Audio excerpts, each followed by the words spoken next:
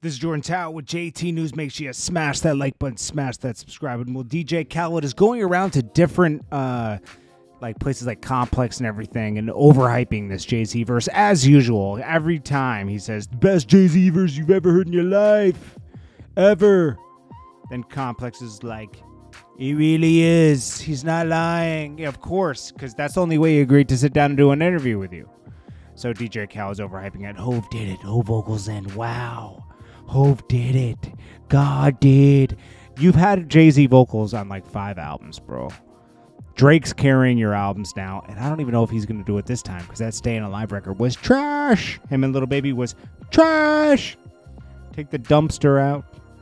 Then we got Lil Baby and his artist, one DirtyTAY.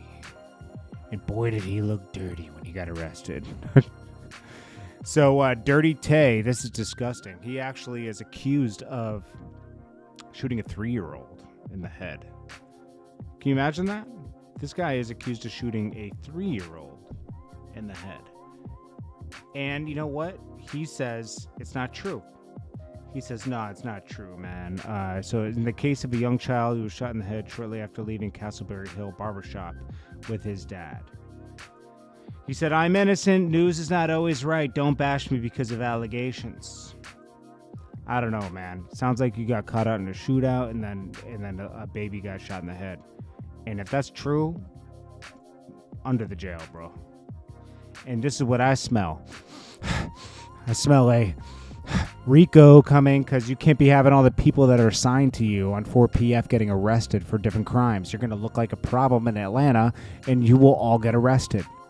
I mean, this is just they probably arrested him hoping he would turn on somebody else. Let's be honest. Now, we don't know if they're going to do Rico, but it smells like a Rico. Okay? And I can't even feel sorry because, like, people be asking for this, man. Offset. He said, guys act like I'm the problem. I paid millions to get my rights back. You all blackballed me. I didn't say anything. One time, homie, I ain't spoke to you in 2 years. Now you drop out and want a name and my credit when I'm dropping solo records? Yeah, Offset paid his way off of QC, and QC's being greedy. I mean, QC and Migos started together, and they built that label QC together, and they switched up on them and went full-on Lil Baby, starting a beef between Lil Baby and Migos, okay? So I don't feel sorry for that. Like, you know, everything crumbles at one point because there's no balance, right? So anyways, yeah, Offset wants off. He's taking him to court, as he should, you know, like he should be able to have a solo career. Now, after him and the Migos, as far as them staying together, I don't know if that's true or not. I don't know what's going on with that. Maybe they're just separating for the time being until they can work all this stuff out with QC. I don't think they want to do anything as the Migos on QC anymore. I think they fulfilled their contract with their last album, if I'm not mistaken. People are saying morgues across the USA are running out of places to hold the bodies due to fentanyl overdoses. That's a lie. They would be reporting that on the news every day. You know, they're just doing this is the next news cycle that's coming up. You know, they're going to do this. You should have been focused on that, shutting down borders and stuff, so that stuff doesn't come in. This is supposedly the voice between FN Mecca. He says, they gave me the lyrics, I spit it. I was the voice behind the AI rapper, and they didn't pay me before, and they were supposed to pay me after, and they ghosted me.